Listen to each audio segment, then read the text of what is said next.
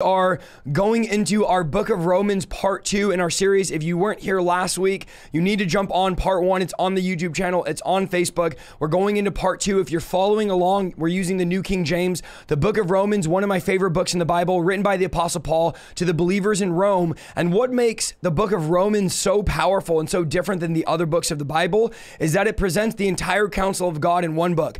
All the essential Christian doctrines that we need to know are found in the book of Romans. So this is why it's so essential, why it's so powerful. We're going to go through a lot of doctrine, and then towards the end of the book of Romans, we're going to go into practical how to apply it to our lives. So let me give those of you that are jumping in here, make sure you're liking and sharing. Let me give you a little bit of a recap. And again, where I'm going to be at, don't worry, I'll post those events. Just know those are the months I'm going to be there. When I get the venue locked in, I'll post it. I know a lot of you are spamming in the chat, where in Georgia, where here. I'll post them as soon as I have the venues. But for those of you just jumping on, let me give you a little bit of a recap of chapters 1 and 2. We find that the gospel is Paul's deepest motivation to them for his ministry. Paul understands that the way that God is going to reach a broken, dark, evil, sinful world is through the gospel. Paul says, I am unashamed. I'm not ashamed of the gospel. It's the power of God into salvation. So the gospel is essential to the book of Romans and essential to the Christian faith. You need to know the gospel, the good news of Jesus Christ, that a real man, Jesus Christ, came from heaven, left eternity, entered humanity, wrapped himself in flesh, was born of a virgin, died on a cross. The story doesn't end at the death. 3 days later, he rose from the grave, sends his Holy Spirit to live inside of his believers. And now we have seen this global movement called Christianity, where Jesus lives inside his believers through the person of the Holy Spirit. That's the gospel message in essence, but that was a very powerful motivator to Paul's ministry. We also find out that God does not immediately judge all sin, but will eventually judge sin. So there's often times where people sin thinking that because God has not judged their sin, that they've gotten away with their sin. But Paul makes it clear in Romans that just because you're not judged immediately doesn't mean you won't be judged eventually. That's a good word right there. Paul also makes it clear in the beginning of Romans. Again, I'm just catching you guys up before we jump into chapter 2 here. Paul also makes it clear that creation shouts out that God is real and that nobody has an excuse to say God isn't real or God didn't reveal himself to me, because literally creation, nature, trees, stars, the moon, animals, all these things, biology, they speak to the existence of God. As David said, the universe, the stars, they cry out that God is alive, that God is real, that creation speaks of God's existence. So those that say God isn't real, God has never revealed himself, you got to realize something, that they're only a fool says in his heart, there is no God, but God has made himself, according to Romans, plainly known, okay? Paul also says that God turns people over to a reprobate mind when they continue to live unrighteously, when they have unrighteous living. And also, when we keep on sinning, after coming to the knowledge of God, we're storing up wrath for ourselves. So as Christians, you continue on. The unbeliever, God says, I turn you over to a reprobate mind. The Christian, if we keep on sinning, we think God's not going to judge us. The Bible says that that sin is stored up as wrath, and that there's a day of wrath, a day of judgment where God will pour out wrath even on those who think they're Christian, they're safe, and they live their lives in sin. So it's not a game. It's not a joke. Do not play with sin. So that was Romans 1 and 2. We're picking up in Romans chapter 2, verse 17, chapter 2, verse 16. To our last verse we did was that God will judge the secrets of men. So nobody's getting away from it. God is a real judge, a real God that judges with wrath, and that God will judge secrets. So there's no such thing as hiding your sin from God. God will judge you. So if you're following Romans chapter 2, verses 17 through 24, it says this: indeed, you are called a Jew, and rest on the law, and make your boast in God, and know his will, and approve of the things that are excellent, being instructed out of the law, and are confident that you yourself are a guide to the blind, a light to those who are in darkness, an instructor to the foolish, a teacher of the babes, having the form of knowledge and truth in the law. So he's talking to the Jews. You therefore who teach another, do you teach yourself? Let me say that again. Paul says, you therefore who teach others, do you not teach yourself? You who preach that a man should not steal, do you steal? You who say do not commit adultery, do you commit adultery? You who abhor idols, do you rob temples? You who make your boast in the law, do you dishonor God through breaking the law? For the name of God is blasphemed among the Gentiles because of you, as it is written. So what Paul is doing is he's turning his attention to the Jew. Jews of his day had a great deal of confidence because they knew more about moral matters than the rest of humankind. And they knew more because God had given them the law before he gave it to anyone else. So before Anybody had the law. The Jews had the law. What Paul is saying here is you teach others the law. And this is so convicting as a preacher of the word. He goes, you teach others the law. But the question is, do you even uphold the same law that you teach? In other words, like you teach others to have a prayer life, but do you have a prayer life? You teach others not to worship idols, but do you worship idols? You teach others to fast, but do you fast? You teach others that they should live by God's laws, God's standards. And again, I'm relaying it to a New Testament reality. But Paul says, you don't even keep it yourself. So you have it, but he says, make sure you're keeping it. Now, Jews believe that in the law, they had the embodiment of all knowledge and truth. Many of the Jews rejected Jesus because of the law. They go, I have the law. We know it's right. Everybody else is wrong. And the problem was this. Though the Jews had the law, they didn't keep the law. And so Paul points out to the Jews hypocrisy by asking a series of questions. He wants the Jews to look at themselves for who they are, and the Jews being those that were breaking the law that they were so proud of. And in case we're tempted to think, oh, those first century Jews, how could they? We could also remind ourselves of the own skeletons we have lurking in our closet. Now, I don't want to be self-righteous. I don't want to sit here and say, oh, look at all these bad sinners out there doing this, and not look at my own life and say, wait a minute, there's also skeletons lurking in my closet, areas of my life that I need to get right with God. And so I don't just want to point my finger at everybody else. Paul is asking them questions so that they will look at their own hypocrisy. And the words that Paul gives to the Jews are just as much relevant to us today, that we must examine our own lives and make sure that we don't have a holier than thou attitude. This is all about living a holy life, pleasing to God, and not pointing our fingers at others for certain sins that we think are worse than our sins. Now, if we are living a clean, holy, pure life, walking circumspect, consecrated before God, which we should be, which I believe I am, then we should be able to teach, preach, and judge. The issue is, if I'm living, let's just example, if I'm living right now in unrighteousness and I'm watching filthy things, listening to filthy things, watching pornography, and I'm doing all this, and I'm getting up and preaching to you guys, we need to live sin-free and lust-free. That's hypocrisy. That's what the Bible says don't do. It's not saying don't judge people. It's saying don't judge people unrighteously when you're sinning the same things they're doing, you're doing. This was the problem with the Jews. They were breaking the laws, but they were judging the Gentiles because the Jews were circumcised. They were saying, you guys are sinners because you're uncircumcised. And Paul's about to show us here, it's not at all what's going on. So Romans 2:25-26, for circumcision is indeed profitable if you keep the law.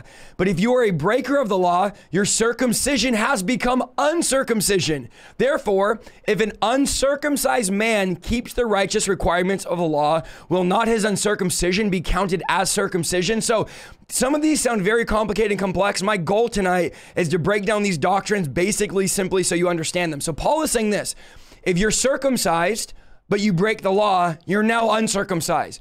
And if you're uncircumcised and you keep the law, that would count you as circumcised. Circumcision was an outward sign of a covenant relationship with God. In the context of that covenant relationship with God, God's people were called to walk with him, worship him, and obey him. And Paul told the Jews, circumcision without obedience was meaningless. In other words, these acts that you're doing, these rituals, whether it's circumcision, baptism, communion, we'll go into that after. He goes, if you're not obeying God and you're not walking in the law, then those are useless. They're just rituals if you're not living it. So how does that relate to us? We go to church and worship and praise and do communion and get baptized and do all these things. But then we go through our week breaking God's laws. We live lawless, like we don't have no standard. There's no master. We can do what we want.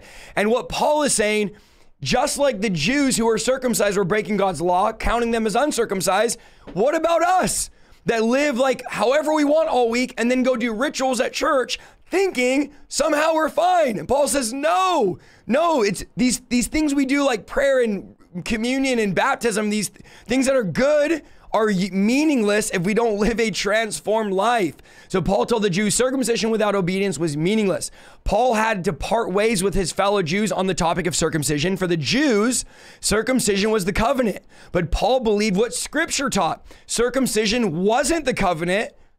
It was the sign of the covenant. So I'm not circumcised. That's not the covenant, was the circumcision. The circumcision was they were circumcised. A Jew would be circumcised, was the sign of the covenant with God. That was a cutting away, separation of uncleanliness and all that. So circumcision was affirmation that the covenant continued from generation to generation, but circumcision had no power to save, just like the law, which I'm going to show you. And I love this doctrine stuff here, but just like the law had no power to save, circumcision had no power to save.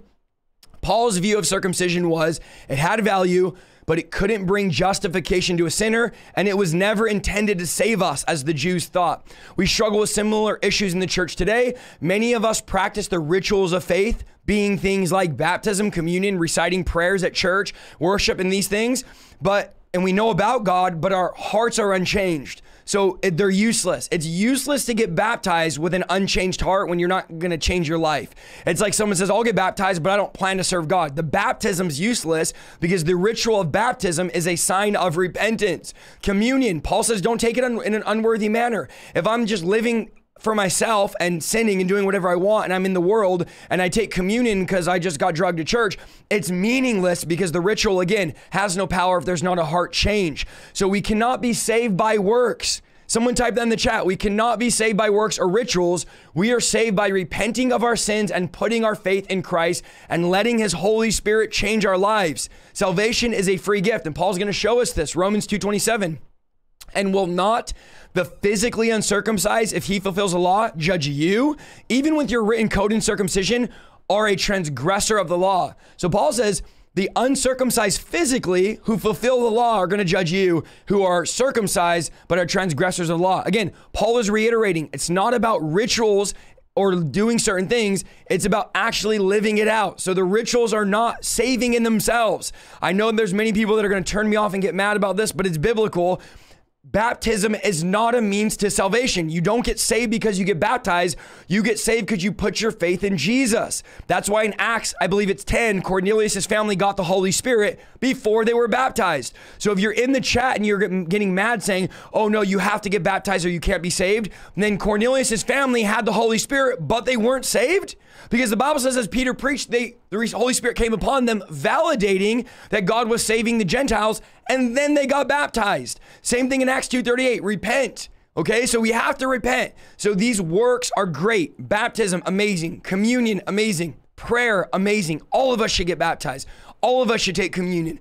All of us should pray and worship and be a part of a church. But without faith in Christ, these things do not save you. In other words, you can't just get baptized and think that's going to save you when you don't put your faith in Jesus Christ. So yes, we get baptized. Yes, Jesus commands us. Yes, Paul, even though Paul said, I didn't come to baptize people. Another argument there. Why did Paul say, I didn't come to baptize if baptism is the way to salvation when Paul preached the gospel of salvation everywhere he went? Again, I have a video on baptism requirement to salvation, but we're not saved on works. The Bible makes this clear. We are saved on faith in Jesus, and then we do the works. Like baptism, like communion, like prayer, like having fruit in our lives. And that's the biblical order if you read the book of Acts and if you also look at the Gospels. Romans 2:28 through 29.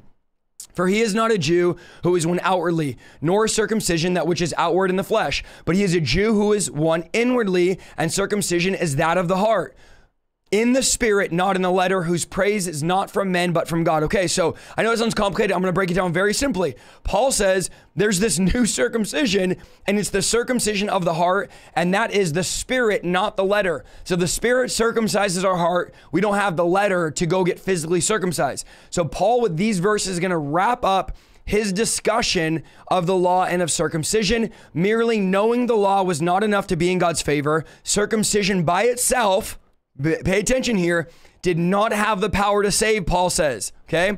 God was concerned with the heart, and the Spirit circumcises the heart. Paul wasn't forbidding circumcision, an ancient Jewish covenantal rite, but Paul was interested in establishing its purpose in a greater light of the mission that God had for humanity, and that was the circumcision of the heart. So Paul's not saying don't get circumcised, okay? It's not a sin to get circumcised. Many people to this day get circumcised. Awesome, great, cool. But Paul wasn't saying doing away with it. Paul was saying there's a greater reality, and that is the circumcision of the heart, and that is by the Spirit. So we're not requiring you to get circumcised now. When the Gentiles got saved, we knew in the book of Acts through our teaching, Paul and them came to the conclusion, if you're a Gentile and you're not circumcised, You don't need to go get circumcised to get saved, okay? We're going to do away with that. It's not a requirement for salvation. And these Jews thought if they knew the law, they were saved. But Paul shows us the law is not salvific in nature. What is salvific? I hate to use big words. I try not to. Salvific means leading to salvation. The law does not lead to salvation. The law does not save. It's not salvific. It doesn't save people. It's the Spirit of God that saves. It's repentance. It's faith in Jesus. The law can't do it, which we're going to go into the law here in a minute. The grace of the law is that it enables us to see ourselves as God sees us. This is the grace of the law. Why is the law important? The law lets us see ourselves as sinful. It lets us see ourselves as God sees us. God sees us as sinful until we put our faith in Jesus. The way we know that we're sinful is because we have the law. Now, when you get the Holy Spirit, you don't need the law because the Holy Spirit convicts you. So you don't need to read the law and go, oh, I'm wrong. The Holy Spirit, this is good preaching. Come on, type 1. The Holy Spirit convicts us so we know what is right and what is wrong. That's what the Bible says. We don't need anybody to judge us. We ourselves can judge ourselves because we walk in the Spirit, not in the law. So that's what the law did. It showed us that we were needy, we were sinful, and we needed salvation. Okay, so let's wrap up chapter 2 because I'm going to try to go through chapter 3 and 4 tonight by the grace of God. But chapter 2, when we pass judgment on someone else, we have three fingers pointing back at ourselves. Other people's sins are only different expressions of our own sin. That's this chapter 2 wrap up. If a man fails to repent and remains stubborn, he's storing up wrath for the day of judgment. So if you're a Christian, you don't repent, you stay stubborn, you're storing up wrath in the day of judgment. Paul reminds the church that God does not show favoritism. If we do evil, we store up wrath. Whether you say you're Christian or not, God doesn't show favoritism. God will still store that wrath up, even if you say you're a Christian. Both Jews and Gentiles are sinners. The Jews violate God's law, and the Gentiles violate their conscience. So remember in Romans 2, he goes, even though the Gentiles don't have the law, they violate their conscience. And because they know they're violating their conscience, it's proof that they're breaking God's law. The Jews have the law, so they know they're in sin. The Gentiles have the conscience. When they break it, they know that they're also in sin. The Jews were hypocritical in that they thought they had the law, even though they didn't keep it. Outward signs, and this is what we just covered, outward signs are nothing without inward realities. Truly being part of God's family depends on not rituals, but devotion to God and obedience to his word. So again, it's not the rituals, it's not the works, the things we do that save us, it's faith in Jesus. And if it makes you mad, you go read the Bible and go come back with a different conclusion, because I'm just telling you what Paul is teaching here, and I'm literally going verse by verse. So for those of you that are mad, I'm going verse by verse here. Romans chapter 3. If you have your Bibles, we're going to Romans 3 now. Many of you follow along. Awesome. Romans 3 verses 1 through 2. What advantage then has the Jew, or what is the profit of circumcision? And then Paul says, much in every way, chiefly because to them were committed the oracles of God. So Paul says, after Paul, it feels like is like railing against the Jews, like you guys aren't special. Paul contrasts it with, what do they have an advantage over the Gentile, and what profit is there in circumcision? And Paul says much in every way. There's absolute benefit, Paul is saying, to those that are Jews, because Paul knew his Jewish readers were going to ask the question after reading what he said about them in the first 2 chapters. Paul's like, man, first 2 chapters, you guys were just going at, Paul's going at them. And Paul says this, if the Jews and the Gentiles stood on a level playing field, what advantage does the Jew have? Paul's response is a positive one. They have an advantage much in every way. In Paul's view, being appointed the guardians of God's word was the chief advantage of being a Jew. They could know the will of God, and they had access to God, whose will it was. So because they had the law, Paul says, yes, there's an advantage. You guys were trusted by God, the oracles of God. You were given the law, and you were chosen as God's holy people. But remember, now that we're in the new covenant, God no longer says, it's just for the Jews, these are my people. God says, anyone who puts their faith in Christ, their heart now is circumcised, and now they become a son and daughter of God. So you don't have to be a special Jew or a special race. God sees past ethnicity, cultures, and all these statuses that he once looked at. Romans chapter 3, verses 3 through 4. For what if some did not believe? Will their unbelief make the faithfulness of God without effect? Certainly not. Indeed, let God be true and every man a liar.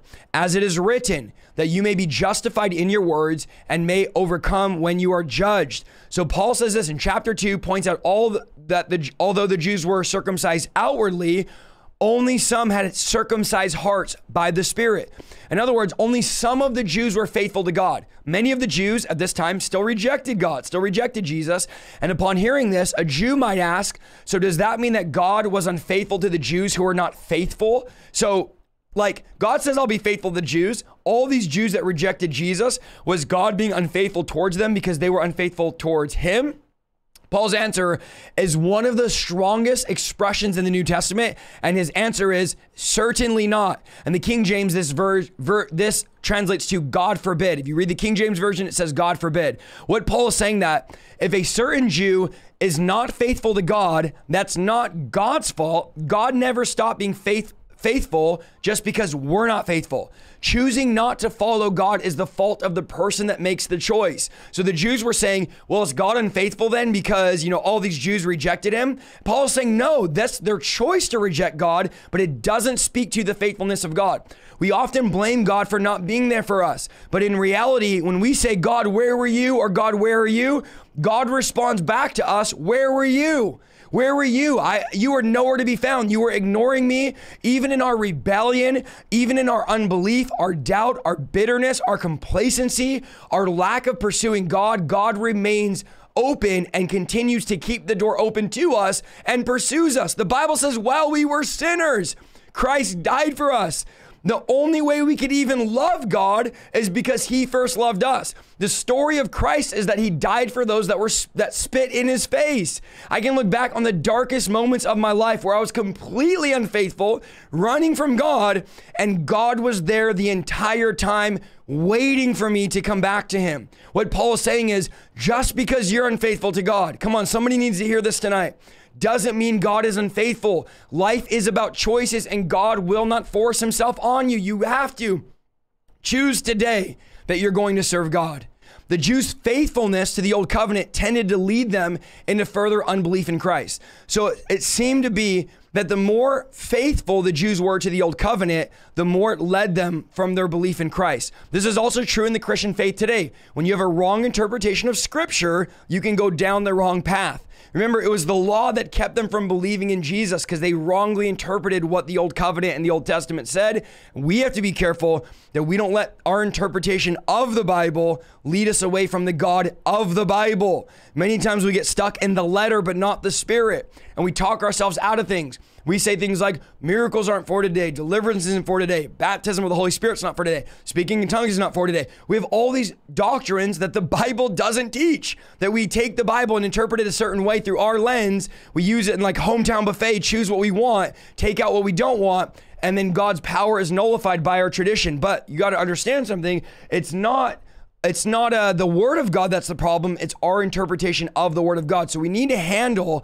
the word of God with great caution, great care, and prayer. Paul says, if there is wickedness, it doesn't come from God. God always proves to be true to his promises. To prove his point, Paul's going to quote here a portion of Psalms in which David is confessing his sin. To understand this quote, we're going to look at what precedes what Paul is quoting. And this is Psalms 51, 3-5. Again, Paul quotes right before this in Psalms 51. And this is David. He says, for I acknowledge my transgressions, and my sin is always before me. Against you only have I sinned and done evil in your sight, that you may be found just when you speak and blameless when you judge. Behold, I was brought forth in iniquity, and in sin my mother conceived me. So this is what Paul's quoting right before this. David came face to face with his own sin. And Paul, by quoting this, is hoping that the Jews would come face to face with their own sin. Paul faced his own sin, as many of us have had to on his road to Damascus. When I got saved January 12, 2011, the Holy Spirit came upon me. I was faced with my sin, and there was an overwhelming guilt of, I can't believe all this time I was doing wrong in the eyes of the Lord. Because I didn't have that conviction before the Holy Ghost came. Type 1, if you remember that moment you encountered God and you realized all the dirty talk, all the things you were doing were filthy, you had that moment of clarity and realization that, man, I was wrong the entire time. This is the clarity that David had. This is the clarity that Saul had on the road to Damascus. Saul, remember, was commissioned by the Sanhedrin of Jerusalem to go to Damascus and round up the Christians there. And they were to be in prison and await sentencing in Jerusalem. Paul was responsible of Christians being murdered, some of them. Near Damascus, Jesus appeared to Paul, who then was Saul, and asked Paul, "Why are you persecuting me?" Paul was confronted with his sin, his terrible mistakes of his past. And that experience dramatically changed his life. From that moment on, Paul was a missionary for Christ. So there is a moment where our sin is right in our face, where God brings it before us, where the conviction comes and where we have to acknowledge it, recognize it, and repent of it, okay? Romans chapter 3, if you're wondering where I'm at, I'm in Romans chapter 3, verses 5 through 8. But if our unrighteousness demonstrates the righteousness of God, what shall we say? Is God unjust who inflicts wrath? I speak as a man. Certainly not. For then how will God judge the world? For if the truth of God has increased through my lie to his glory, why am I also judged as a sinner? And why not say, let us do evil, what good may come? As we are slanderously reported and some affirm what we say, their condemnation is just. Again, I know a lot of this sounds complicated. I'm going to break it down very simple. The question Paul is addressing could be rephrased something like this to make it simpler for you. If the darkness of my sin makes the brightness of God's holiness and power brighter, then shouldn't I sin all the more? That's basically what Paul is saying. If God's brightness is illuminated in the depths of my sin by my forgiveness and by what God does in my life, then shouldn't I keep on sinning? But here's the thing. God's holiness can't be brightened. It would be like trying to say, I'm going to make something complete. I'm going to make something that's incompleteness more complete, or I'm going to make something that's already perfect more perfect, or something in wholeness more whole. You can't make something perfect more perfect because it's already perfect. You can't make something complete more complete, and you can't make something whole more whole. And this is what he's saying. Paul's answering the question by drawing from nature and the attributes of God himself. He says God will judge the world, and God can't judge unjustly. So it's only inadvertently that sin ever brings glory to God. So sin does bring glory to God, but it does it inadvertently because God forgives us. We don't sin so that God forgive us. God forgives us because we sin. God came to save sinners, and he found just ways to accomplish the extraordinary task without changing his nature. So it doesn't change his nature in any way that he forgives us when he's a just God. Because remember, Jesus took on the penalty, and it's just for God to forgive us because we stand in the righteousness of Christ. I know it seems kind of complicated. It's not, and I'm trying to make it as simple as possible. It's still, God is still a righteous judge, even though he forgives sin because of what Jesus did on the cross. The only reason why sin brings glory to God is because of what Jesus did on the cross. And somehow, in the darkest of our sin, God gets glorified by forgiving us of those sins. For many of us listening right now, it was that darkness of sin that brought us to the cross in the first place. Satan, remember, is the one that crucified Jesus, brought Jesus to the cross, thinking that this would be the end of Christ, not realizing it was actually all part of God's divine plan. Satan oftentimes overplays his hand by bringing us into the depths of darkness, and those very depths of darkness, come on, chat, are you with me? Those very depths of darkness lead us to the house of God, lead us to the foot of the cross. Many people come to church because they're at the end of the rope, and it's at the end of their rope, they find the foot of the cross and they get changed. So the devil's always overplaying his hand by thrusting us to the cross accidentally. Remember, he brought Jesus to the cross. It was all part of God's plan, and God turns into good even what the enemy means for bad. So for many of us, it's the depth of our sin that brings us to the cross. Romans chapter 3, verse 9. What then? Are we better than they? Not at all. For we have previously charged both Jews and Greeks that they are all under sin. So Paul addressed the question that he knew would surface from either the Jews or the Greeks. These are sensitive topics because there's many cultural differences back then. And Paul's trying to, throughout the entire epistle, neutralize ethnic division. He's saying this: it's sin that keeps us from God, not race. So like, get out of this whole Jew, Gentile, this race, that race, I'm more special. Paul says, no, I'm erasing that because what's separating you from God is sin. It's not that you're a Gentile, or it's not that you're a Jew.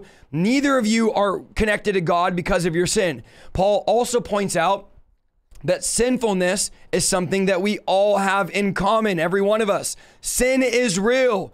It is continually present because of fallen nature and Satan's activity. The law can diagnose our sinfulness and the moral illness it produces, but it has no power to cure it. Rather, the law makes us more miserable, showing what is wrong, but offering no solution. It's like having cancer for years and not knowing it, and then one day they say, you have cancer. But sorry, there's absolutely nothing we can do to treat it. You're now more miserable than you were before because you have the knowledge that you have cancer, but no power to change it. We want to escape the law and its clutches, but apart from the intervening grace of God, we lack the power to escape the law. In the final analysis, there's no difference between Jews and Gentiles. We're all sinners in need of salvation, and the law doesn't have power to change or save.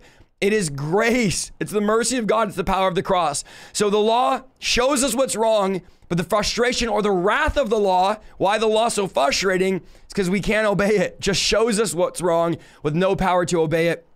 Romans chapter 3, verses 10 through 18. As it is written, there's none righteous, no, not one.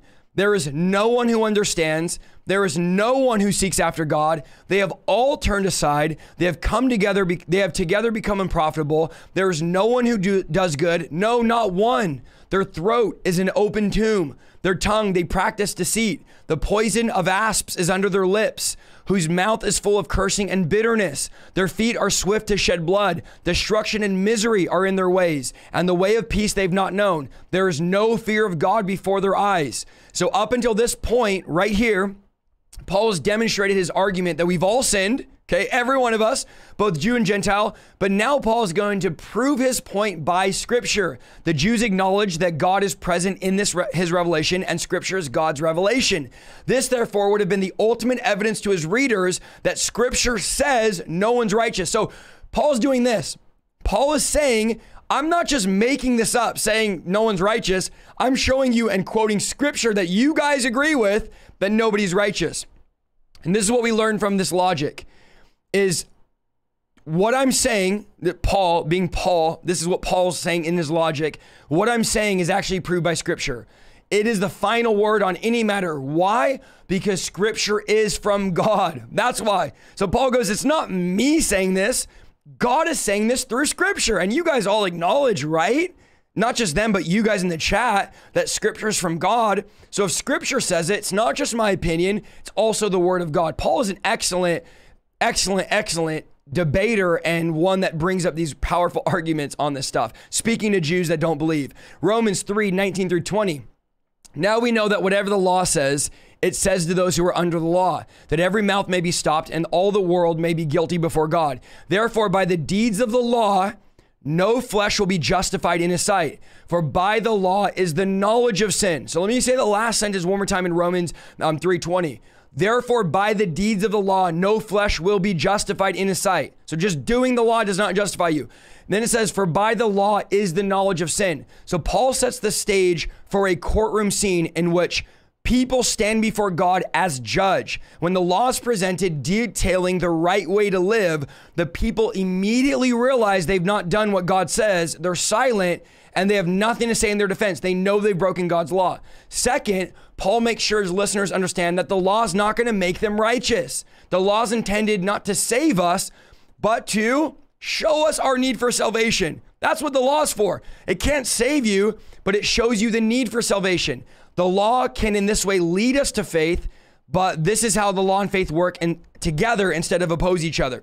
So the law does not oppose faith. The law leads us to faith because we say, wow, we're wrong. We need to turn to God. We need to serve God. So the law is not a bad thing, but it's not a saving thing. Type that in the chat. The law is not a bad thing, but it's also not a saving thing. It is by grace. And this is, you got to remember, you've been taught your entire life up until this point, the readers of this book of Romans, that the law is what saves you. And here you have Paul saying, I'm sorry to tell you, but that's not what saves you. Jesus is what saves you by grace. So it was not an easy pill to swallow.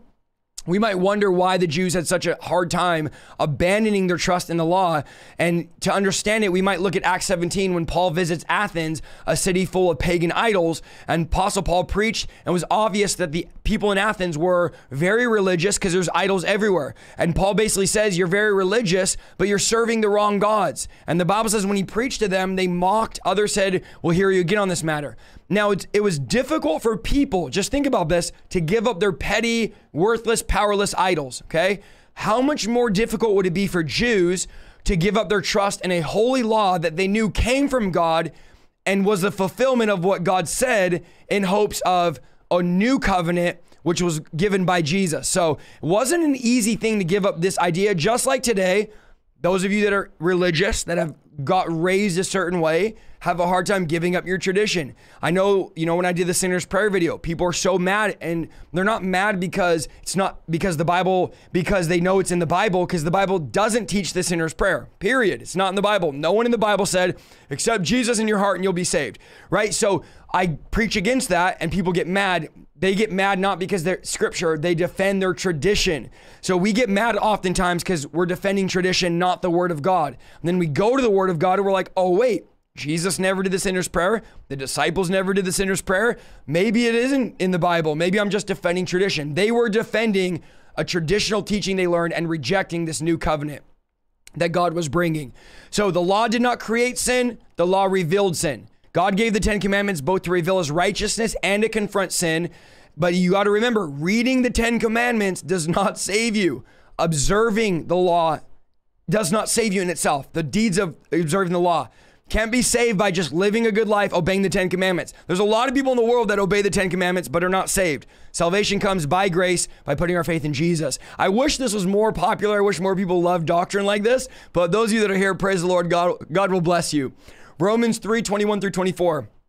But now the righteousness of God, apart from the law, is revealed, being witnessed by the law and the prophets, even the righteousness of God through faith in Jesus Christ to all and in all who believe. For there's no difference, for all have sinned and fallen short of the glory of God, being justified freely by his grace through the redemption that is in Christ Jesus. So know how Paul begins his section with, but now. What do you mean, but now, Paul? You've just demonstrated with reason and scripture that we're all a bunch of guilty sinners who deserve the wrath of God. What on earth, Paul, can you possibly say that you're going to give us hope now? And this is where Paul goes from, we're all under the wrath of God, the law can't save you, to Paul now announces the good news that a righteousness we could never obtain through the law has been made available through different means. And here's the different means. Faith in Jesus Christ will give us the righteousness we need to be saved from our sins. Since all have sinned, it's obvious the only hope for us is to have righteousness credited to our account by someone who has that righteousness. So we can't gain righteousness unless someone who has right standing with God, which is what righteousness means, gives us that righteousness. Okay, so you can't just get righteousness from doing works.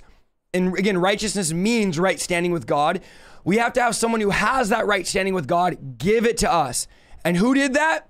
Jesus. Jesus did that. And now his righteousness is available to anyone that puts their trust in him, not in their self, not in the law, but in Jesus Christ. The grace of God comes freely, and nothing in us deserves it. Jesus imputes his righteousness on us when we put our faith in him. And now we can stand before God, not right-ish, because that's what a lot of believers think is like, I'm right-ish, I'm okay, maybe God will let me in. Not right-ish, but righteous, as if we've never sinned before. Thank the Lord. Can we just, for like 5 seconds, stop right there and thank Jesus for his righteousness that he credited to our account when we could not afford to stand before God justified. But now I can stand just if I'd never sinned before, not right-ish, but righteous before God with Jesus Christ crediting to our account the righteousness of God because he was in right standing with the Father. Man, that's good preaching. Thank you, Jesus. What could possibly be more exciting than that? That is the gospel message. Romans 3:25-26. Whom God set forth, talking of Jesus, okay? Whom God set forth as a propitiation by his blood through faith to demonstrate his righteousness, because in his forbearance, God has passed over the sins that were previously committed to demonstrate at the present time his righteousness, that he might be just and the justifier of the one who has faith in Jesus. So here's what it's saying. God has a score to settle. His justice has not been satisfied. He either had to condemn us for our sins or make the costliest sacrifice ever. Those were God's two choices. Condemn these people to death, eternal damnation, separation, hell for their sins. Or God says, I could make, and I just get chills talking about this, man. It's so real. Or God says, I could make the costliest sacrifice ever. And because God loves us so much, we don't know why, he does. God made the sacrifice of sending his only son, which did not merely cover our sins, but satisfied all the requirements of justice and the wrath of God and paid the penalty in full. And this kind of sacrifice is known as propitiation. Propitiation, okay? Sounds like a complicated word. It basically means the penalty was paid in full. Man, I love this. That's propitiation. God says, I fully paid, not just covered you, but it's paid in full. Now, this was necessary not only for our sins of the past, present, and future, but also necessary from all sins from the beginning of time till now. So when Paul says in Romans 3:25, because in his forbearance, God has passed over the sins that were previously committed, he's pointing out to that up to the death of Christ, God let all the sins of humankind go unpunished, which would have been contrary to his nature if he had not eventually presented the sacrifice of Jesus. So all the sins up until Jesus, God allowed those to go unpunished. And then now there is that propitiation for our sins, which was Jesus. God punishes everybody's sin on the crucifixion cross, okay? So everybody's sin up until Jesus is now put on Jesus, and God did not show favoritism to anyone. He let Christ serve as a propitiation so that people who put their faith in him could be justly forgiven.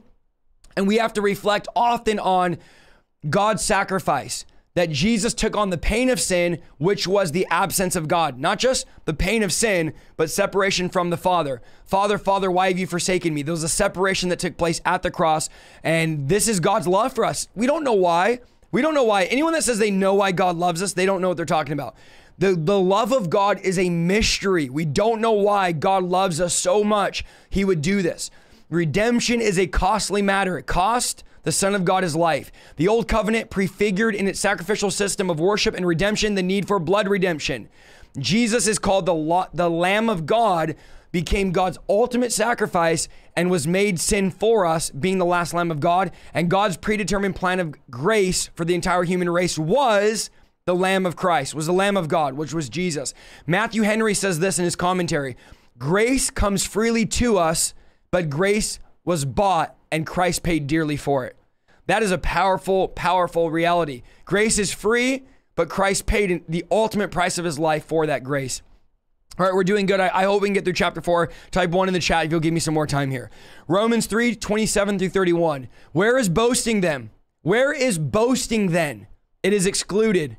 By what law? Of works? No, but by the law of faith. Therefore we conclude that a man is justified by faith apart from the deeds of the law. Let me say that again. Therefore we conclude. This is essential Christian doctrine. So I want to make sure you get this here. If you're a new believer or whatever, this is the most important video I'm going to make, okay? Therefore we conclude that a man is justified by faith apart from the deeds of the law. Or is he the God of the Jews only? Is he not also the God of the Gentiles? Yes, of the Gentiles also. Since there is one God who will justify the circumcised by faith and the uncircumcised through faith, do we then make void the law through faith? Certainly not. On the contrary, we establish the law. Paul is mainly talking to the Jews here.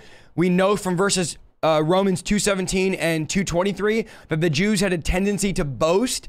And he says, because righteousness comes through faith, not from ourselves, boasting is eliminated, okay? Because we didn't earn this, we can't brag and say, look what I did, like the Jews would do. So boasting is eliminated, Paul says. Now, Paul anticipated the question and answered that that God is far from nullifying the law. Christians upheld the law because they put it in its rightful place. Again, it's not that the law is bad or sinful. It doesn't cause us to sin. It reveals our sin. But the law needs to go in its rightful place, and we don't need to think that the law saves us because it doesn't.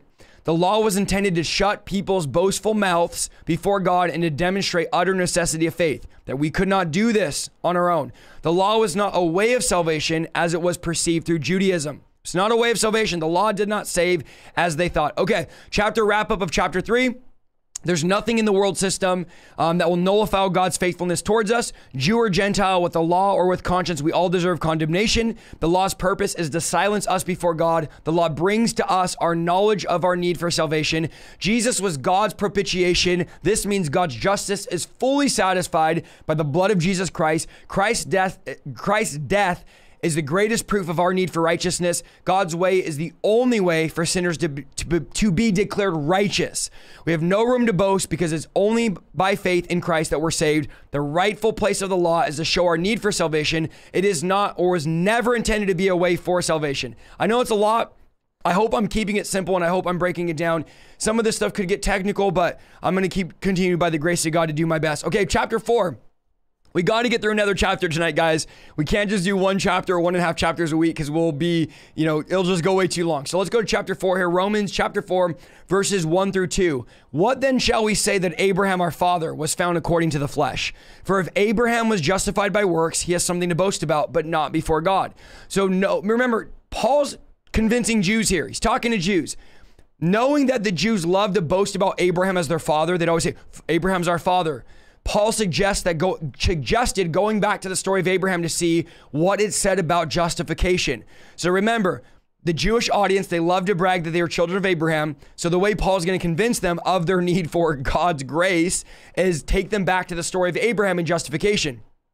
If Abraham had been justified by works, and by the way, nothing could be farther from the truth, he would have had the right to boast only before people, not before God. God is under any circumstance our master. We're never God's master. Under any circumstance, God is our master. We are his creatures, and our rightful place is to be beneath God. So he's saying if Abraham could boast, which he couldn't, it's only that he could boast before man, not before God. No one can boast before God. Romans 4:3. For what does the scripture say? Abraham believed God and it was accounted to him for righteousness. So Paul is asking a loaded question and he's putting the ball in the Jews' court, saying, what does the scripture say? He then takes him back to Genesis 15:6. The moment Abraham took God at his word, God declared him righteous.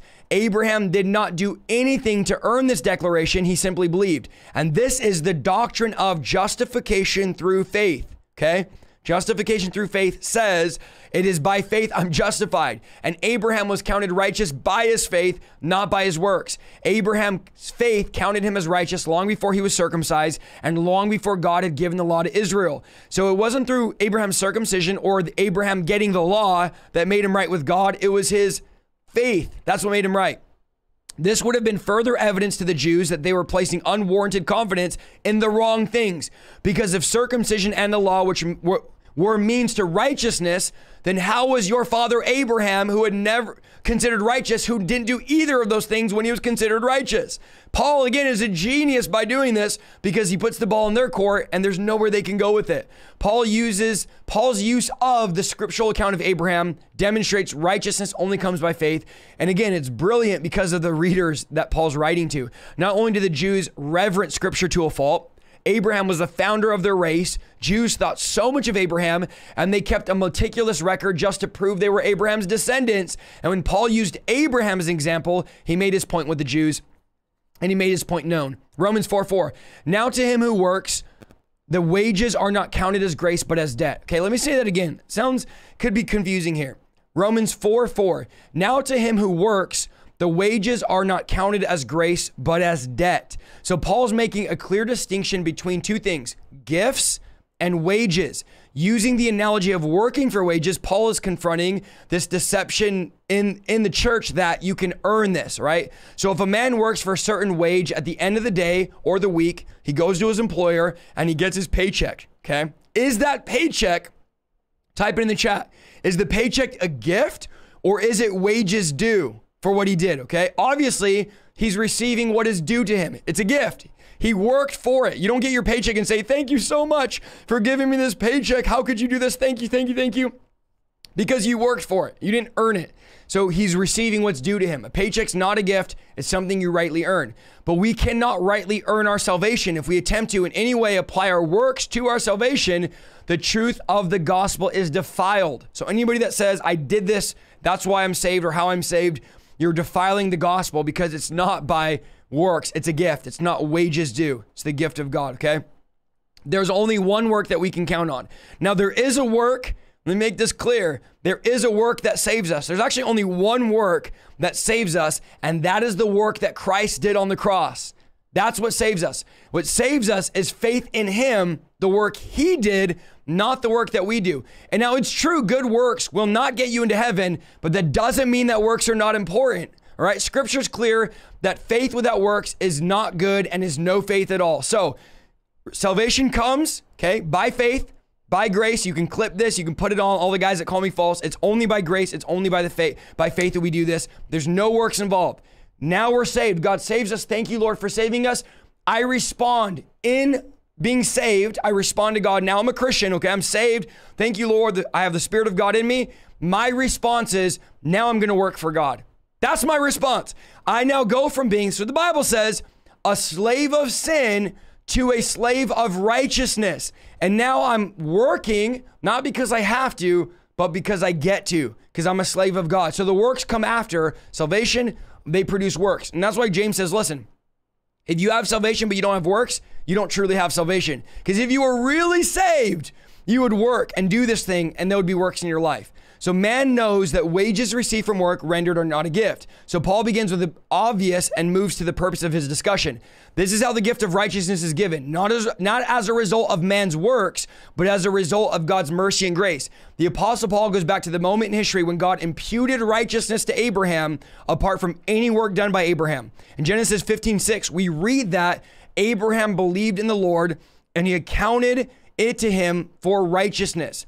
That's imputed. He accounts it to him as righteousness. The covenant that God made with Abraham, later known as Abram, later known as Abraham, as spoken in Genesis 12, is now being enlarged by God so that the promise given would be fulfilled. And the New Covenant commentary, Abraham gives a divine perspective. Hebrews 11:8-10 says this: by faith, Abraham obeyed when he was called to go out to the place which he would receive as an inheritance. And when he went out, not knowing where he was going, by faith, he dwelt in the land promised in a foreign country, dwelling in tents with Isaac and Jacob, the heirs with him of the same promise. For he waited for the city which was foundations, whose builder and maker is God. Abraham is God's model of how he sovereignly imparts the gift of righteousness. This is the model. The righteousness of God through faith in Jesus Christ to all and on all who believe. That's Romans 3:23. Let me say that again, Romans 3:23. The righteousness of God through faith in Jesus Christ to all and on all who believe. This is Paul's message throughout his entire letter. Again, it's true, works are not your ticket to heaven, but once a person becomes a disciple of Jesus, there will be a heart to serve and be a slave of Christ and to do the works Jesus has called us to do. But what Paul wants to make his readers clear of is that works follow salvation and are not the cause of salvation. We must be clear on this. Works add no merit to the perfect and all-sufficient merit of Jesus Christ. Jesus did the work, not us. Because of what he did, now we work for God and we serve God. Romans 4:5-8. But to him who does not work, but believes on him who justifies the ungodly, his faith is accounted for righteousness. Just as David also describes the blessedness of the man to whom God imputes righteousness apart from works. Blessed are those whose lawless deeds are forgiven and whose sins are covered. Blessed is the man to whom the Lord shall not impute sin. So now Paul brings in a second witness, David. He reminds the people in Rome that David speaks of the same truth, that faith saves apart from the law. Those who oppose this truth say we must satisfy the justice of God by our works. Here again, we find God crediting righteousness to a Jewish forefather apart from his spiritual accomplishments. We know David was blessed, and David, although made mistakes, God counted him righteous. Okay. Picture yourself standing before God in heaven's great courtroom. God looks around and says, there's none righteous, no, not one, which is what Paul is saying, okay? There's nobody righteous. What do you say in your defense? You say nothing. You're speechless. You know the judge has spoken something true. Your heart begins to race, and all of a sudden you hear something, and you go, who's that? A lawyer takes his place between you and the judge and looks at you with love in his eyes. He faces the judge and says, may it please the court, Father, the defendant has put his faith not in himself, not in the law, not in riches, but the defendant whom I love has put his faith in me. Very well, the judge says, on the basis of your faith in my son, Jesus Christ, I hereby pronounce you not guilty. That is justification by faith, okay? You get justified in the courtroom of heaven, in the courtroom of God on Judgment Day, because you've put your faith in Jesus. Jesus becomes your lawyer, and although you're not righteous, you're not in right standing with God, Jesus says, Father, forgive them. I'll take the penalty. They're justified now. And God says, I'll justify you, just as if you'd never sinned, because of you putting your faith in Jesus. That's how powerful justification by faith is, and that's a core, essential doctrine to the Christian faith. Romans 4, 9 through 11. Does this blessedness then come upon the circumcised only, or upon the uncircumcised also? For we say that faith was accounted to Abraham for righteousness. How then was it accounted? While he was circumcised, or while he was uncircumcised? Not while circumcised, but while uncircumcised. And he received the sign of circumcision, a seal of righteousness, the faith which he had while still uncircumcised. So the Jews put their faith in the outward sign of circumcision, ignoring that Abraham was counted righteous before he was circumcised. In fact, Abraham was counted righteous 14 or 15 years before he was circumcised. So circumcision was a sign of the covenant, not the covenant. All right, just proving it there again. One commentator said this, okay? Today, baptism serves as a similar function to that which circumcision served in Abraham's day. Baptism is a sign that those baptized belong to Christ, not the world. As with first century Jews and circumcision, people sometimes put too much trust in baptism. Some people think baptism will get them into heaven, but this is not true. Faith is the only thing that can do that. Baptism is only a sign, and apart from faith, it means nothing. Okay? That's what one commentator said. So he says the same way they looked at circumcision, we often treat baptism as the means to salvation. Apart from faith, baptism means nothing. If you go and baptize someone that did not put their faith in Jesus, okay? Say somebody comes and says, I want to get baptized. They're not a Christian. They've not put their faith in Jesus. And you baptize them in the name of the Father, the Son, Holy Spirit, in the name of Jesus, however you baptize, and they come out of the water, and you think and they think that baptism saved them, there's no power there. It is only faith in Jesus that is a means to salvation, just like being circumcised does not save you. There's many unbelievers right now that are circumcised, like physically. They're not saved because of it, just like Paul is saying here. I hope it makes it clear there. Romans 4, 11 through 12. That he might be the father of all those who believe, though they are uncircumcised, that righteousness may be imputed to them also. And the father of circumcision to those who not only are of the circumcision, but also walk in the steps of faith, which our father Abraham had while still uncircumcised. So Paul keeps saying, listen, he was uncircumcised and God counted to him righteous. Just like, and I know some of you are going to get mad because you're stuck in religion. And I know that's going to make you even more mad. It's okay. Just like some of you don't think that Cornelius' house was saved even though they weren't baptized. So Abraham counted righteous before he was circumcised. Cornelius' house counted righteous before they were baptized. They got the Holy Ghost before they were baptized. They were saved. They had the Holy Spirit. Then they got baptized. So get mad all you want at me. That's in the book of Acts. It's in the Bible. Again, they got the Holy Ghost. Then they got baptized. So baptism is powerful, but we keep seeing more proof that it's not the baptism that gets us saved. It's faith in Christ. Romans 4, 13 through 15. For the promise that he would be the heir of the world was not to Abraham or to his seed through the law, but through the righteousness of faith. For if those who are of the law are heirs, faith is made void and the promise of no effect, because the law brings about wrath. For where there is no law, there is no transgression. So God promised Abraham that he would be the heir of the world. In other words, Abraham would be the father of all believers. Paul points out that this would not happen through Abraham's observance of the law. In fact, Abraham disobeyed God several times. It would happen through Abraham's faith. He further points out that because no one can keep the law brings wrath. Now, many of the Jews treasured the law highly. The idea that the law brought wrath was foreign to them, but this is something that Paul made clear. We're almost done here. Romans 4, 16 through 22.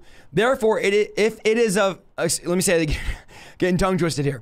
Therefore, it is of faith that it might be according to grace, so that the promise might be sure to all the seed, not only to those who are of the law, but also those who are of the faith of Abraham, who is the father of us all, in the presence of him who he believed God, who gives life to the dead and calls these things which do not exist as though they did, who contrary to hope in hope believed, so that he became the father of many nations, according to what was spoken. So shall your descendants be, and not be weak in faith. He did not consider his own body already dead, since he was about 100 years old, and the deadness of Sarah's womb. He did not waver at the promise of God through unbelief, but was strengthened in faith, giving glory to God, and being fully convinced that which he had promised, he was also able to perform, and therefore it was accounted to him for righteousness. Okay, this is what he's saying. All that to say this: Abraham was too old to have kids. Sarah was too old to bear children. God gave Abraham a promise: you'll be the father of many nations. Abraham had faith in the promise, and because of that faith, God counted him righteous. He became the father of all nations. And again, he had obviously children. So all that is to say, what God says is what is impossible for man, God makes possible. If God makes you a promise, you better believe that God is going to fulfill that promise. And because of our faith, God fulfills the promise. So if you have a promise from God right now, hang on to the promise. God's going to fulfill that promise. If you gave you the word, God will count you as righteous because of your faith. Romans 4:23 through 25, this is the end here. Now it was not written for his sake alone that it was imputed to him, but also for us. It shall be imputed to us who believe in him who raised up Jesus our Lord from the dead, who was also delivered up because of our offenses and was raised because of our justification. So this is what Paul is saying. Did you know that Genesis was written for you? It was, Paul says. The assurance that Abraham's faith equaled righteousness is just as much for us as it was for Abraham. So just as God credited Abraham's faith to him as righteousness, he will credit our faith to us as righteousness. Jesus suffered the unspeakable for our sins. He endured being forsaken by his Father. If he had not done this, God would have forsaken us forever. Not only are we saved from the penalty of our sin, but also Christ's resurrection gives us an entirely new position before God. If we are in Christ, we are new creations. Christ has imputed his righteousness on us, and we can stand right now, 7:12 p.m. Pacific time, May 23rd. Isaiah Saldivar can stand right now before God, righteous as if I'd never seen before, because Christ imputed his righteousness on us. Abraham's faith transcends time, reminding us of these words: it was accounted to him for righteousness, not for his sake alone, but it was imputed to him also for us. Man, can we get some ones in the chat? That's something to be excited about, that God has given us righteousness, that right now we're going to pray and we can stand right here and pray boldly before God. We can approach the throne of grace because of what Jesus did. This is why I love the book of Romans. It's essential core doctrines to the Christian faith that we need to understand. This is so powerful. Let's just recap chapter 4 and then we're going to pray. Recap, because some of you like this, just to catch you up here. Paul pointed out to the Roman Christians that it was Abraham's faith that was credited to him as righteousness, not him observing the law or being circumcised. Wages are not a gift, but a person who works deserves the wages. Grace is a gift that we can do nothing to earn. David wrote poems and songs of being forgiven. Faith and grace, forgiveness and justifications are couplets that help explain the vastness of God's love and his matchless plan. All these things come together to explain the love of God, the great mystery that God loves us so much that he sent his only son. Why? Nobody knows. The great mystery is this: God loves every single one of you in the chat, listening, everybody listening to the replay on Spotify, Google, wherever, so incredibly much that he would bankrupt heaven, give everything to send his son to be able to have a relationship with us. We'll never understand the depths, heights of the love of God, that he would do this for us. This is a beautiful thing. You should sleep well tonight, knowing that God has imputed righteousness on you because of the work that Jesus did on the cross. This is the gospel message, y'all. It doesn't get any clearer than this. Now you know why scholars consider the book of Romans the most significant historical biblical document, because it shows the whole counsel of God and shows the Christian life and the Christian faith. Let us pray now. Father, we thank you so much for what you're doing tonight, Lord. We thank you for your power. We thank you for your anointing. Father, I just thank you for what you did, sending your son Jesus to die on that cross, giving us your Holy Spirit. We thank you, Lord. Come on, let's all pray right now.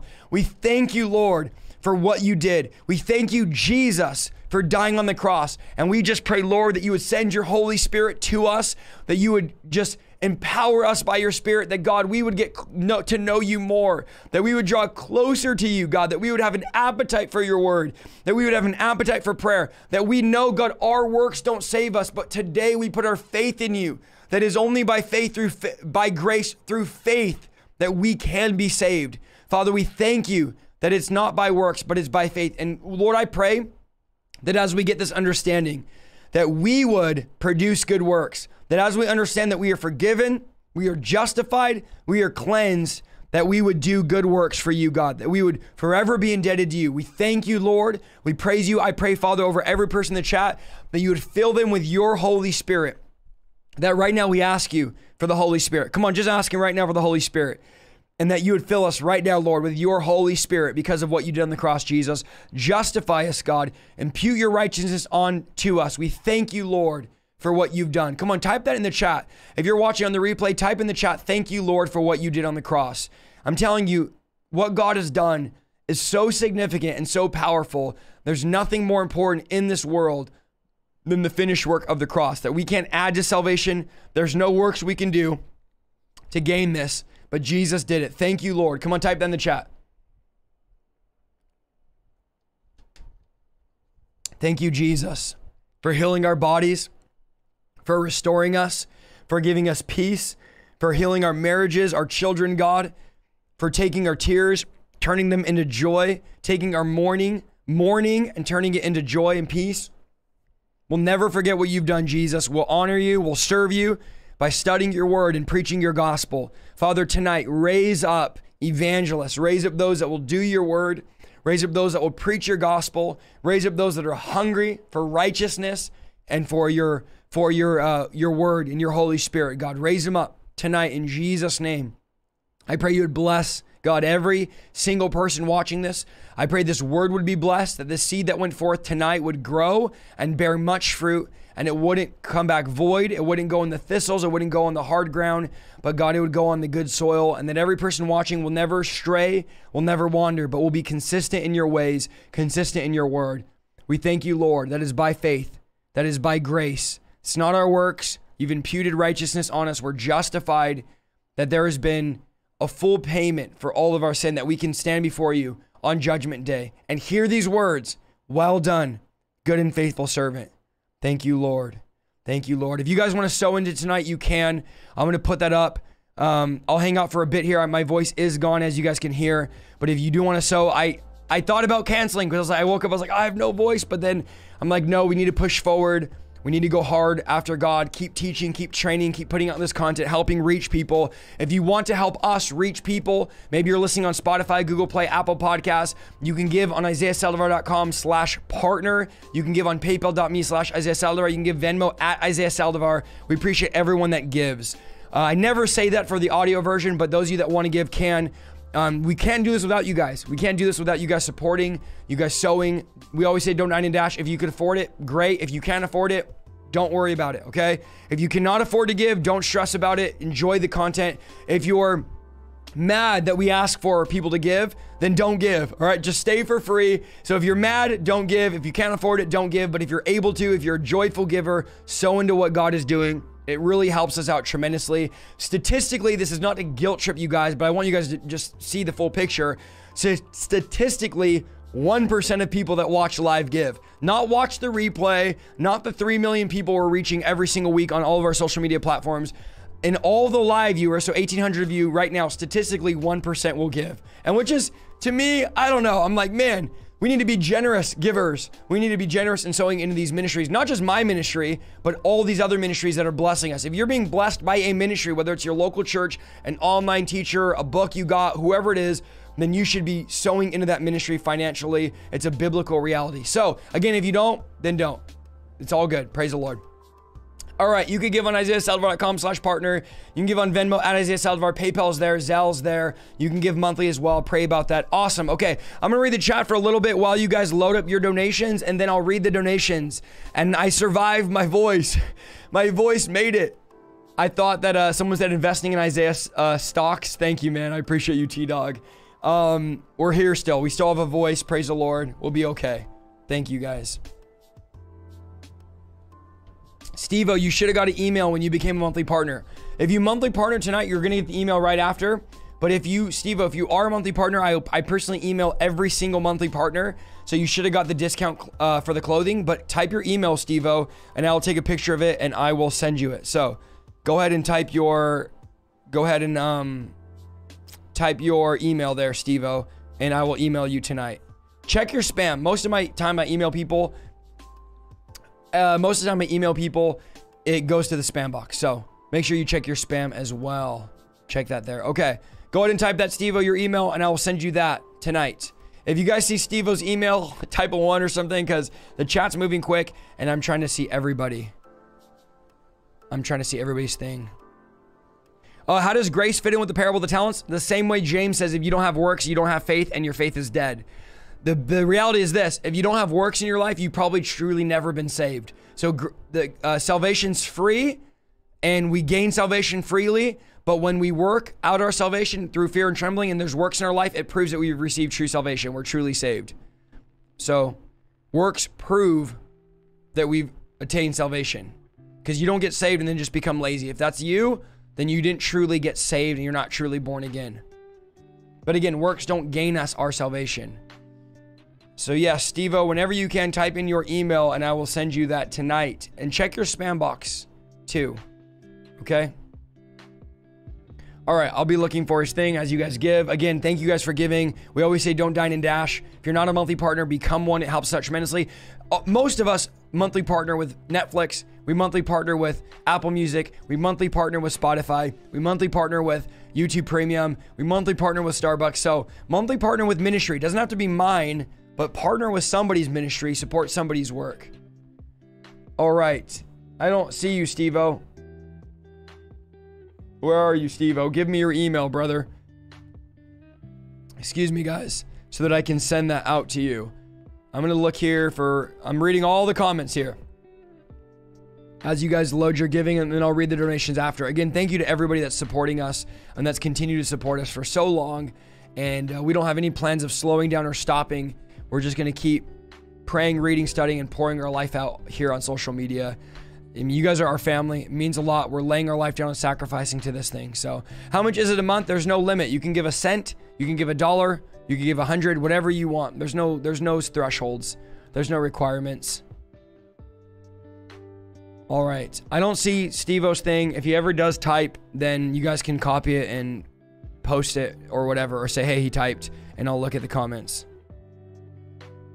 But I'm going to read the donations now because I don't see Steve-O's comment. And then I'll read all the comments. So whatever you want to tell me, awesome. Went to Life Song yesterday. We were blessed by the service in the church. God is awesome. Thank you, Nancy. I'm glad you came. We had an awesome time at Life Song yesterday. Amazing, amazing 4 services. It was awesome. Thank you to all of you that came out. Okay, Hannah Scott. I love your messages. Thank you. Can you please, I got your prayer request there. Thank you so much, Hannah Scott. I won't read your prayer request out loud, as I try to not ever read prayer requests out loud because some of them are private. Thank you, Hannah Scott. Okay, Hannah, I got your email there. I'll email you that again. Make sure that you check your spam, Hannah, okay? Because I can't control if my email goes to your guys' spam or your junk. So I'll email you right there, Hannah. I got the other email someone posted earlier, and then I'll make sure that I send that out again to you. But please make sure you check your spam as well. Whitney Nyland. This was such a great teaching. You're a champ doing this even without a voice. It almost sounded better the longer you preached. Praise God, his healing on it tomorrow might be different. Thank you, Whitney Nyland. I appreciate you. I actually don't mind. I actually like the way my voice sounds better when I don't have a voice, but it's harder when I don't have a voice because I have to strain and use a lot more energy because my voice is gone. But yes, T-Dog said investing in Isaiah stonks. Thank you, T-Dog. I appreciate you so much. Warren and Donna. Thank you, Isaiah, for another awesome teaching. Thank you, Warren and Donna. Appreciate you. Clinton Terriano. God bless you, Isaiah, and your family. Listen, Isaiah, it would be greatly appreciated if you invite TJ to the Demon Slayer podcast, please. Thank you, Clinton Terriano. I appreciate you. Unfortunately, I can't do more than 4, and I think more than 4 people is too much on one podcast. I think 5 is just tips over the edge. Even with 4 people, like even with 4 people, everybody gets, maybe 10, 15 minutes to talk during a broadcast. So 5 is just, I think, too many people, but TJ is definitely a Demon Slayer. Thank you, Clint. Connor Williford Said, so I recently received tongues, I think at my church this Sunday, and just wanted to ask, can tongues be super repetitive in words and such? Like I'm almost 100% sure it's tongues, but it's very repetitive. Also, can't flow as long as I did at church. Connor, yeah, it could be repetitive. It doesn't have to be different all the time. Everyone's tongues are different. So yeah, it definitely could be repetitive. I wouldn't doubt that you got tongues. If you ask for the Holy Spirit, God will usually give us something. One way to know if your tongues are real is when you're speaking in tongues, you don't have to think about it. It's just, you open your mouth in faith and speak out, but you're not thinking about the words before you say them. So if you find yourself, thinking about the words you're going to say before you say it, it may not be that you're speaking in tongues, but I don't want anyone to doubt their tongues. That's kind of just a thought there. Ray said, how's your day going? It's going good, Ray. Thank you. This message had me vulnerable. Jesus could have died for us by stoning, but he decided to go through one of the most excruciating deaths possible. Thank you for pushing through, Isaiah. Thank you, Ray. Amen. Tonight was amazing. The word of God is so powerful. I'm glad you enjoyed it. Sassy Fence said, love you, brother. Hope your voice gets better soon. Shout out to the Discord server, Commission and Nick Mo. I'm watching. Love y'all. Yeah, shout out to Discord. If you're not in the Discord, jump in there. Thank you, Commission, for being so awesome on the Discord and all you guys helping run it and all the mods. You guys are amazing. Nobody gets paid to do the Discord. It's all just by love that people mod and are on there. So thank you guys. Appreciate it. Awesome. VSG said, your deliverances have changed my life forever. I can't thank you enough for your ministry. Thank you, VSG Life. All glory to God. Thank you, thank you, thank you. Okay. Sarah Houston. So thank you so much, Isaiah. I wish I could give more. This is all I can manage. May God always bless you and your family. Also, your girls are precious. Thank you, Sarah, and don't feel bad at all. Thank you. No need to apologize. Thank you, thank you, thank you. Patty said, I'm forgiven by a faithful God. Thank you, Patty. Ross and Hillary Thomas. So thanks for your messages. We appreciate your heart helping others. Thank you, Ross and Hillary. Antonio said, God bless you, Isaiah. Or Lord bless Isaiah's family. Thank you for all you do. Thank you, Antonio. Jeremy Split. So thanks, Isaiah, for your live streams and your hard work. God bless. Thank you, Jeremy. Jeanette Garcia, thank you. And Anonymous, thank you. Okay, that's all the Venmo tonight. Thank you guys again. I'm sorry, that's all the PayPal. My brain, guys. I'm not gonna lie, guys. Those 4 services on Sunday, they take a lot out of you. I wake up and I just am like, everything, I'm empty, right? So my head's a little bit all over the place. But we did the PayPal. Let me read the Venmo here. Again, if you're giving on Venmo, the website, PayPal monthly, thank you, thank you, thank you, thank you, thank you. Can't say it enough. We couldn't do this without you guys. I'm serious. Let's see, excuse me. Tommy Wilson, thank you so much. Valerie Payan, thank you so much. Esmeralda Tussing, thank you. Ryan Connor, thank you. Amanda Sutton, so I was asleep until I spent 3 months on a mission in India and got a crash course in deliverance ministry. Coming back to the U.S. where deliverance isn't taught was so difficult. I praise God for your ministry. Time for the Western Church to wake up. Thank you, Amanda Sutton. Which I want to also just make a very real statement here. I know you guys see people bash me online for deliverance or make YouTube's video about me, how I believe in deliverance. I'm crazy. Just so you know, deliverance is normal in most of the world. The Western Church and the Church of Canada and then some other areas are the ones that argue deliverance and don't believe it. But the rest of the world, India, Africa, China, they do and believe in deliverance. And they think we're crazy for not believing in it. So whenever you have the temptation to not believe in deliverance or listen to these guys that argue it, just realize it's a Western theology. It's not biblical. Most of the international Christian world believes in casting out demons and nobody argues it. And they laugh at us when we argue about it. Like, why are you guys arguing about casting out demons? Of course it's biblical. Of course it's for today. So yeah. We got to get out of that westernized thinking. Richard Montanez. In fact, no one internationally has ever made a video about me that I'm false. Only people in the US or Canada make videos because, again, it's a very Western, watered-down gospel that teaches deliverance isn't for today. Caroline Boneham, thank you. Richard Montanez said, thanks so much. God is using you tremendously. Thank you, Richard. Ariana Martinez said, thanks so much for your content. Thank you, Ariana. Velda. Oh, no. Where'd you go? My lips are so dry. Velda Anderson, thank you. Blanca said the word. Thank you, Blanca. No, Venmo, stop. Tatiana said, thanks so much. Oh, why are you doing that, Venmo? Said, thanks so much for serving the Lord. You blessed me with your preaching tonight, and you always do. I hope to get deliverance from you one day and meet you in person. God bless you and family. Much love, brother. Glory to God. Thank you, Tatiana. Jennifer Venegas said, teaching on the book of Romans. Thank you. Lisa Bergerino said, God bless you and family for all the sacrifice, preaching, and always bring the glory to God. You have a pure and beautiful heart. Thank you, Lisa. I appreciate you. Diane Stevens say, God bless your ministry and your family. Voice sounds great. Keep up the good work. Love everyone. Thank you, Diane Stevens. We love and appreciate you. Nancy Torres said, God bless. Thank you, Nancy. Marissa Christensen said, you're a warrior. Thank you. Lucy Zab, thank you so much. Said, for dinner. Thank you, Lucy. Jennifer Diaz said, God bless you, brother. Thank you for pushing through even with no voice. We appreciate it. My son, Jeremy, 19, recently went through Zoom deliverance with someone from your map. It was awesome. Praise God. I want to do it too. How beautiful freedom is in Jesus. Thank you, Jennifer. I appreciate you. Thank you, guys. Everyone giving on Venmo. Let me make sure there's nobody else here. Okay, I think that's it. Awesome, awesome, awesome. All right. Let's see. All right, Pablo Felix. Powerful word, Isaiah. Recently started my lawn business, named it Revival Lawn Care. Wanted to ask you if you can pray over it just so God can expand it. Jesus, thank you and God bless. Pablo Felix, thank you for the donation. Father, we pray you would bless the Revival Lawn Care. And Lord, I pray you would prosper this business as it sows into ministry. Use him as a conduit of finances. God bless this ministry. In Jesus' name, thank you, Lord. Thank you, Pablo Felix. I appreciate that. Michael and Judy Sinclair, thank you guys for the donation. We love you, Mike and Judy Sinclair. I saw you guys at church yesterday. Love you guys and appreciate you guys. You guys are awesome. I love the work that God is doing in the Sinclair family. God is on the move. Amen. Bishop Franklin Delanor said, Shalom, double portion Jubilee, covenant, fruits, inheritance, blessing, release. Thank you, Bishop Franklin, for the donation. I appreciate you. Bless you. Shalom. Thank you, thank you, thank you. All right. Let us look here. Is Sabbath works? I wouldn't say it's works, but keeping the Sabbath does not keep you saved. Does not get you saved, or is not keeping the law in the new covenant.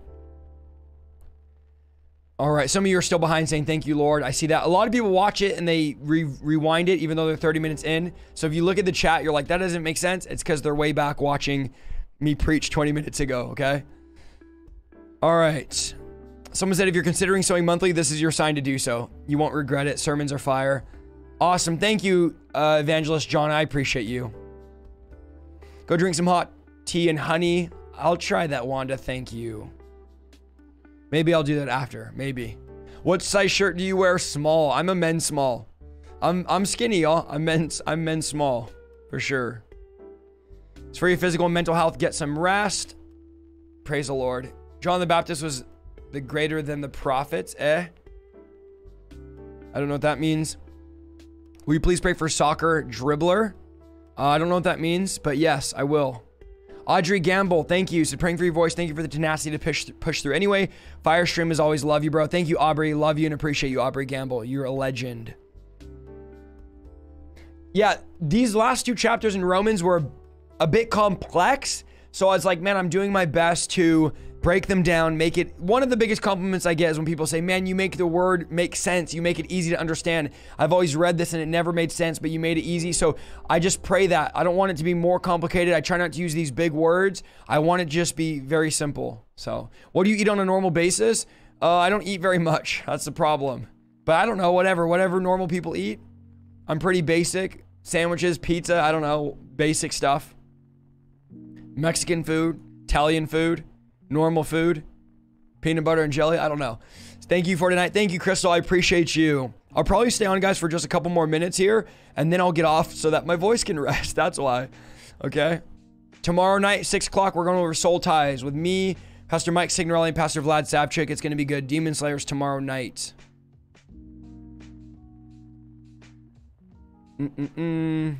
How are the girls? They're doing good. I can hear them yelling and running around right now. So they're doing something. Are you still pre-tribulation? No, I'm post-tribulation. I have a video on my channel of me and Dr. Brown and why I'm post-tribulation rapture. Are you still taking PayPals? Yeah, you can give on at PayPal at any time. It's always open.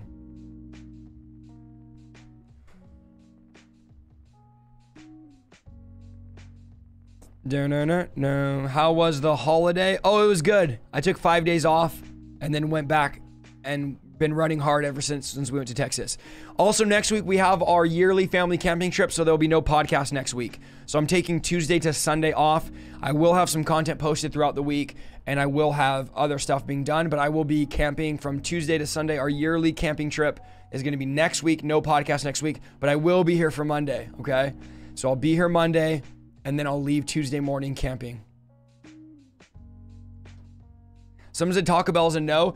I like Taco Bell certain times when they have like special items that I like, but yeah, they have to have certain things that I like there, and they have like the seasonal items that come out that are really good, then they go away. That's the time I like to eat Taco Bell. John and Lex, thank you. Anonymous said, God bless me with a new job. I just got paid for my first 6 hours. I know this money doesn't go far in California. I hope you have a blessed day though. Thank you, Anonymous. I appreciate you. I've never gone camping. Is it fun? Yes, it's amazing. I love camping.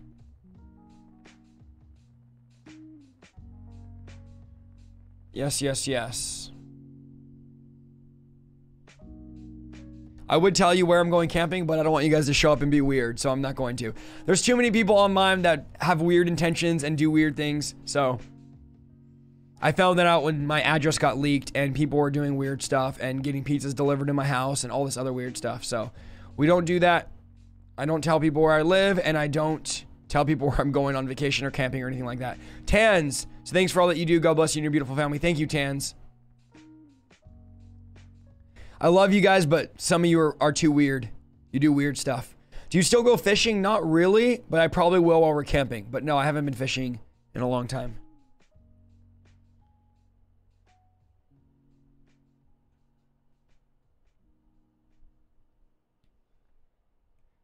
Yeah, people are just weird sometimes. And you got to remember, like when the whole pizza thing happened, the cops are like, do people not, like, who doesn't like you? I was like, well, the devil doesn't like me. That's all I know because I cast out demons, but I don't know anyone who wouldn't like me. Adriana Martinez, someone said, here's my address, send me food. No, Liz, here's what they were doing. They weren't sending me food. They were ordering pizzas. I'll take, 5 pizzas to this house. And then the pizza delivery came and was like, all right, here's your pizza. Where's the money? It was a prank. It wasn't like them paying for the pizza. We had like 5 pizza delivery places while I was live streaming at my house. And I had to call every single pizza place in my city and get blacklisted from getting pizza delivery. So it wasn't a good thing. It wasn't like they were trying to send me food to be nice. It was them trying to troll me and be rude. So yeah, that's what happened. And that's why my address, I will not put my address out. Anyways, that's a whole nother story. What's your stance on firearms? I don't think there's anything wrong with firearms. As a minister, do you find it hard to take time off? Not really. Not really. I used to, but not really. Not anymore. I have to take time off more than I did last year and be more intentional in what I'm going to do this year. I used to be like, if I don't stream or if I don't upload, everyone's going to leave and I won't, I just had all these thoughts, and now I'm like, I'm at the point where I just have to be intentional and be like, hey, I'm taking next week off. Hey, I'm taking this day off from streaming, because it is very, very consuming, and it's healthier to take time off than to just burn out, right? So, yes. Why you don't keep the Sabbath? Who said I don't keep the Sabbath? Free spirit? Who said that? Facebook doesn't hate me. They just have a lot of rules and censorship more than any other platform. This feels like a family. That's because it is a family. What do you think about taking protein supplements for weightlifting? That's great. Take them. There's nothing wrong with protein powder or anything.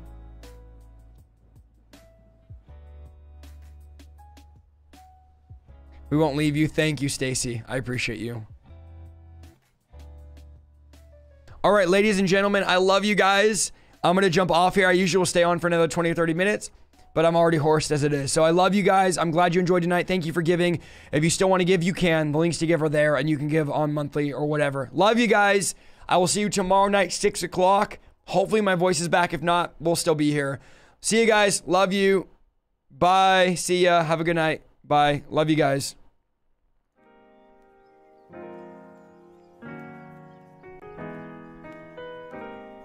Thank you guys for being here.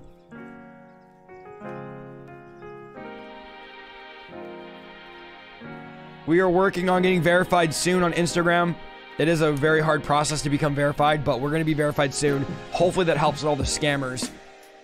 But yes, do not send money to WhatsApp. I do not have a WhatsApp. I do not have an orphanage, and I will never message you asking for money. So see you guys tomorrow. Love you guys. Good night. I'll be in Florida in July. Good night, guys.